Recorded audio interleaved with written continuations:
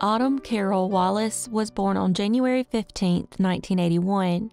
In 1990, 9-year-old Autumn was living with her mom and sister in Anaheim, California, and was in the 3rd grade at Sauk Elementary School. Friends and family described her as having a contagious smile and a love for life. In 1990, Autumn's sister, 18-year-old April Wallace, with the approval from their mother, Linda, allowed 18-year-old Maria Del Rosio Afara, who went by Rosie, and her son to move into the home after they had nowhere else to go. Unfortunately, this was the biggest mistake of their lives. By the age of 13, Rosie was already addicted to drugs and had turned to prostitution by the age of 14. By 15, she had her first of 4 children. After moving into the Wallace home, Rosie continued using drugs, hanging out with her druggy friends, and would stay out all hours of the night. This left the Wallace family to take care of her son. Linda didn't want this in her house and decided Rosie needed to go. After leaving, Rosie moved into a house full of her druggy friends. Sadly, her need for drugs would lead her to destroy the most precious part of the Wallace family. On June 15, 1990, Autumn was home by herself, waiting for April and Linda to return from work. At the same time, Rosie and her 2 male friends were looking for a way to get drugs, so she decided to rob the Wallace house. When she arrived at their home and knocked on the door, Autumn answered. Autumn was very familiar with Maria, but not in a bad way. She was too young to understand why the family had kicked her out, and since she was home alone, she was most likely happy to have someone there she knew. Once inside, Rosie told Autumn she was going to the bathroom to fix her hair. A few minutes later, she asked Autumn to come in there as well. Unbeknownst to Autumn, Rosie had stolen a knife from the kitchen. When Autumn entered, she asked her to wash some eyelash curlers for her. She agreed, and after turning around, Rosie began stabbing her, not stopping until she had stabbed her a total of 50 times. She then went from room to room, stealing anything she thought might be of value. In the end, she stole a portable television, a VCR, a typewriter, a telephone, and a Nintendo, which only got her $240. It's theorized that the overkill was due to the Wallace family having such a loving home and a good life, and Rosie was mad because she was throwing her life away. When Linda returned home later that day, she sadly found Autumn dead on the bathroom floor. That evening, while investigators were at the home, Rosie casually showed back up, asking if she could speak with April. She was denied that opportunity, but the officer she spoke to found the encounter strange and mentioned it to investigators. It remains unclear why she came by, but sometimes killers do that because they are curious about what's going on, or they are proud of what they did. It could also be both of these things. Inside the home, investigators found a bloody shoe print, and when they searched the home Rosie was staying at, they found the matching shoes. She was then arrested and charged with Autumn's murder. During a police-taped interview, Rosie confessed to the crime, saying she was high on drugs at the time. She later tried to recant her confession, saying that an unidentified man had forced her to stab Autumn. She then changed her story once again and said that one of the 2 males who drove her to the Wallace home had entered with her and forced her to kill Autumn. However, she refused to identify that man. Investigators never found forensic evidence to prove anyone but Rosie and the Wallace family were in the house that day. At the time of the murder, Rosie was pregnant with twins, which were her 3rd and 4th child. In 1992, she was convicted of first-degree murder. However, the jury deadlocked on the death sentence, with 2 out of the 12 jurors holding out. This led to a mistrial, and a new jury was brought in. This time, all members of the jury sentenced her to death. At the time of her sentencing, she was only the 3rd woman on death row in California. In August of 2007, her death sentence was upheld by the California Supreme Court. As of 2024, Rosie remains on death row, and it's unclear when she will be executed.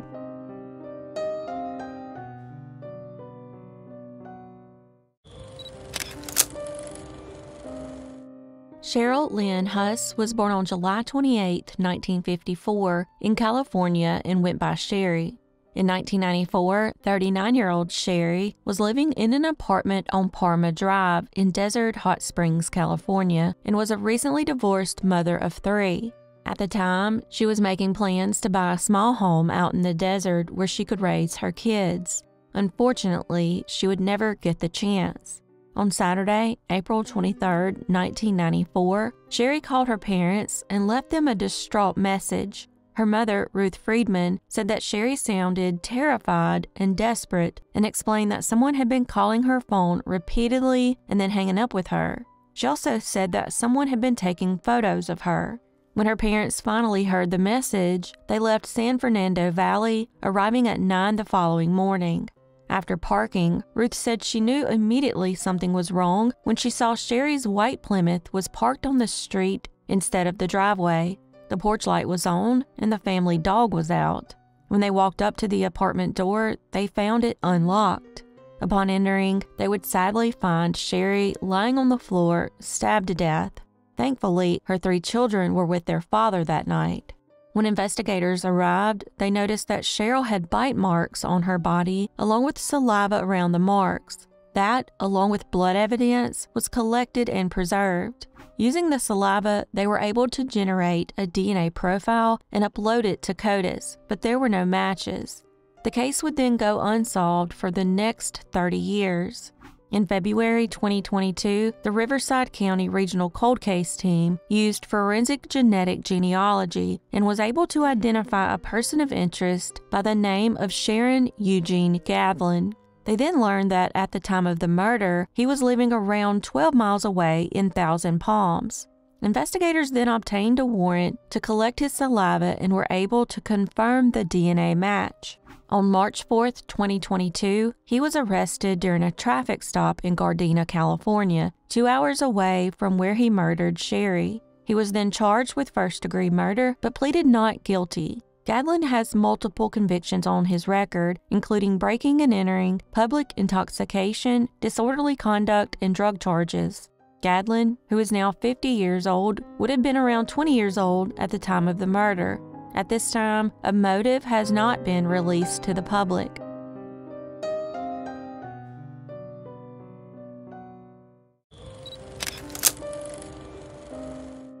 Livye Heather Lewis was born on October 4, 2001 in Shreveport, Louisiana, to Darcy and Jeremy and went by Liv. In 2020, 19-year-old Liv was living in Hemp Hill, Texas and working as a CNA.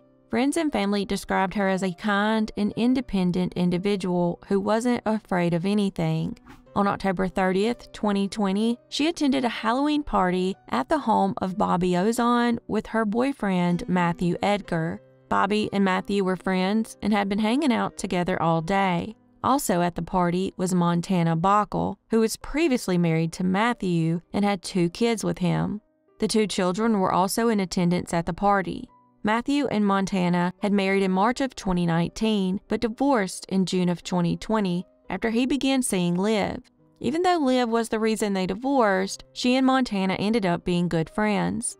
At some point during the night, Matthew got upset and left. When he returned, he and Liv began screaming at each other. He was allegedly upset that she had been talking to another guy at the party. By 1 a.m. in the morning, Bobby was tired and went to his room. At some point, Liv went into Bobby's room to try and convince him to come out and drink more. Montana also went into the room, and the 3 of them began talking about leaving and riding around together, but Bobby declined. Liv then decided she was just going to stay the night at his house. I assume that is because of the argument she had with Matthew earlier. Montana decided to go home and, on her way out, encountered an extremely intoxicated Matthew at the back door. I'm assuming she told him about Liv's plans to stay the night, which only fueled an already upset Matthew. He immediately blamed Montana for Liv wanting to stay and began physically assaulting her. Once she was able to retreat back inside, she asked Bobby to help. Bobby then rushed outside and found Matthew kicking Montana's car. He then restrained him while the girls got into their cars and left. But Matthew quickly jumped in his own vehicle, which had both children in it, and began following them. I assume he was getting ready to go home, which is why the children were already in his vehicle. All 3 began driving down Highway 83. Montana would later say that he kept running into the back of her car while they were driving down the road. she eventually ended up at 278 Old Hogan Place, while Liv continued on, turning around at Dan Prado Drive. From my research, I found that Matthew and his mother, Cindy, lived at this address, as did the Hogan family. After Montana arrived at the Hogan family home on Highway 83, she received a text from Matthew that said, "You're like Liv, you are trapped at my house." At 3:05 a.m., he sends another text that says, "Neither of y'all can get past here." Montana then asks if she can come down there, to which he replies, "No, you will die." She then tries to tell him she hasn't done anything, but Matthew sends another text that says, "You knew when I pulled up, y'all knew I would watch y'all die with a smile on my face." They continued to text until 3:34 a.m. when Montana asks Matthew where Liv is, to which he replies, "Dead." When Liv turned around at Dan Prado Drive and headed back down Highway 83, she apparently stopped and decided to talk to Matthew. This was the biggest mistake of her life. Matthew began beating her before finally shooting her at close range with a shotgun. I also want to note that at some point, Matthew took Zach Hogan's truck. I'm just not sure if it was before or after he murdered Liv. My theory is that Matthew took whatever vehicle he was driving with the kids to the Hogan residence where his mother Cindy and Montana were. I believe he then jumped in Zach's vehicle and continued looking for Liv. When authorities arrived on the scene, they found Liv dead, hunched over her steering wheel. Authorities didn't have to look far for this piece of shit. He actually remained on the scene, covered in Liv's blood, in a fetal position on the ground behind her car. He was then taken to the emergency room in an ambulance. While on the way, he told the escorting officer that the last thing he remembered was drinking on a porch. After being treated, he was arrested and charged with her murder. Strangely, when officers began investigating the scene, they didn't find Liv's keys in the car. Instead, Matthew's mother Cindy had them. Also interesting is that the Hogan family home burned down a week after authorities searched it. Montana would say that Cindy wouldn't let her leave the house. Also, at no point did anyone in either family call 911. Liv was murdered before 4 a.m., and it wasn't reported until closer to 5 a.m. when a woman named Lily Hudson happened upon the scene. She went up to Liv's car and found her hunched over the steering wheel. As she was walking around the car, she tripped over a body behind it, which was Matthew. At first, thinking Liv was asleep or drunk, she checked her pulse and called 911. She would later say that she felt like someone was watching her, and since the incident, she had endured harassment. As for Matthew, this was not his first run-in with the law. In 2015, he was convicted of evading arrest and detention, causing serious bodily injury, and was sentenced to 3 years of confinement and 3 years of probation. In 2021, while waiting for trial, he was arrested for the assault of a family member. His trial started on January 24, 2022. Shockingly, 3 days into the trial on January 26, Matthew went on the run and was placed on the Texas Most Wanted list. The trial then continued without him, and he was ultimately found guilty and sentenced to 99 years in prison. Almost a year later, on December 29, 2022, U.S. Marshals, along with members from the Texas Parks and Wildlife, located Matthew near Hemp Hill, Texas. They found him sitting on the back porch of a house not far from his mother's home, smoking a cigarette. In October of 2023, Matthew's mother, Cindy, was indicted on charges of hindering apprehension or prosecution of a known felon. I haven't found any further details on her, but I do know she bonded out the same day and is most likely awaiting trial. Thankfully, Matthew will now spend the rest of his life behind bars and can never hurt another innocent person.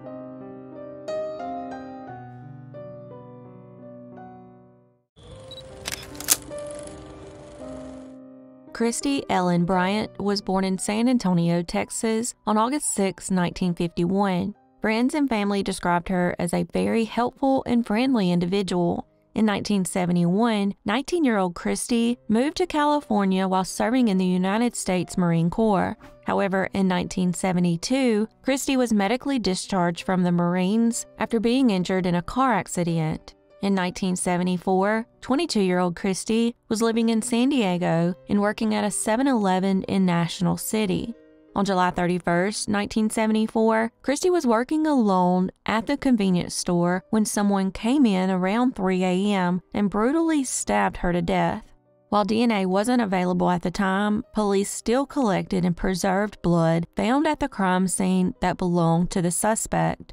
He most likely had injured himself while stabbing her a total of 37 times. In 2008, that DNA was entered into CODIS, but there were no matches. In 2012, National City detectives requested the lab perform a familial DNA search, but there were no matches. They searched again in 2015 and 2016, but once again nothing. So they turned to forensic genetic genealogy, and they were able to provide investigators with a potential lead. From that, investigators determined that Carlin Edward Cornett, now in his late 60s, was responsible for Christy's murder. On September 14, 2021, Carlin was arrested and charged with her murder at his home in Las Vegas, Nevada. In June of 2023, he was sentenced to 5 years to life in prison. Unfortunately, he didn't receive the current 15 years to life because in 1974, second-degree murder charges were only for 5 years to life.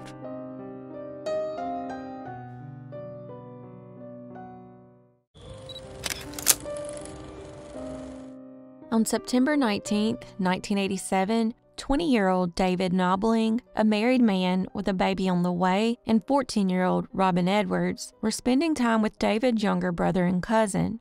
Later that evening, Robin snuck out of her home to meet up with David, and neither would make it back alive. The following day, David's pickup truck was found abandoned in a parking lot at the Ragged Island Wildlife Management and Refuge area. The engine was still running, the radio playing, and the windshield wipers were on, but no one was inside. Investigators did, however, find the couple's clothes neatly folded into a pile. 3 days later, a jogger found Robin and David's bodies on the bank of James River. They were both partially clothed and had been shot to death.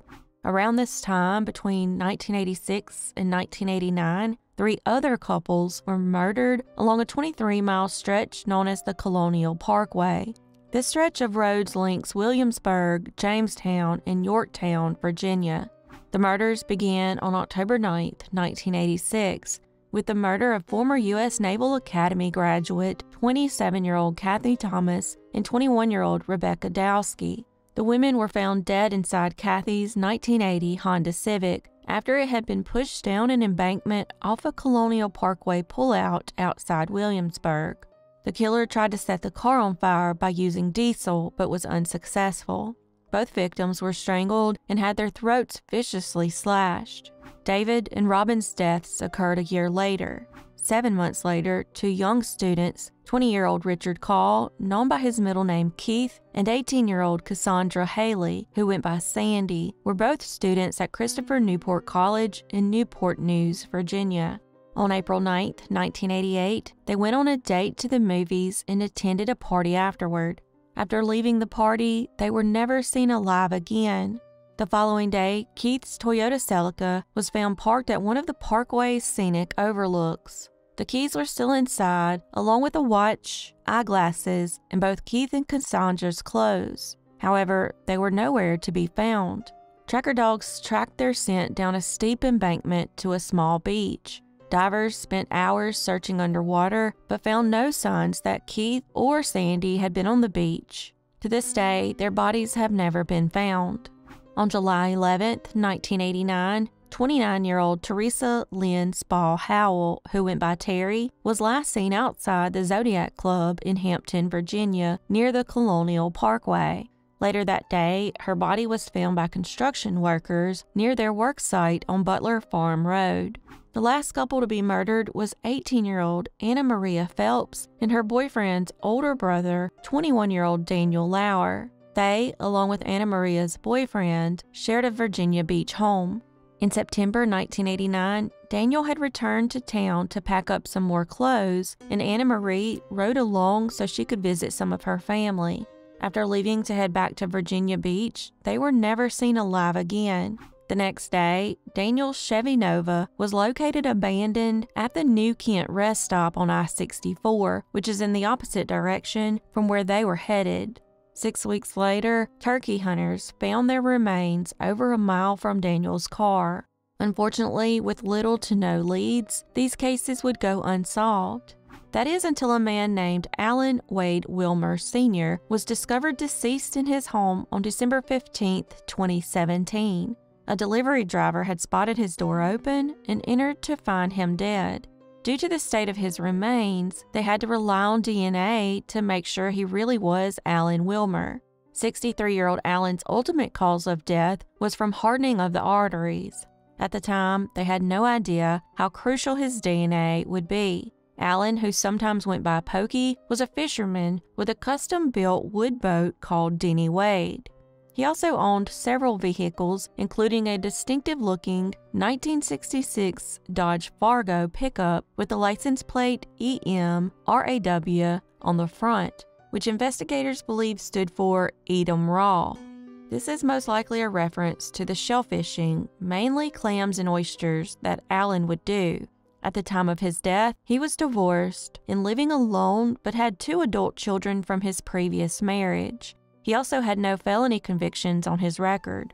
When investigators began going back through the murder cases, they realized they had DNA from Alan, who was a suspect at one time in the disappearance of Keith and Cassandra.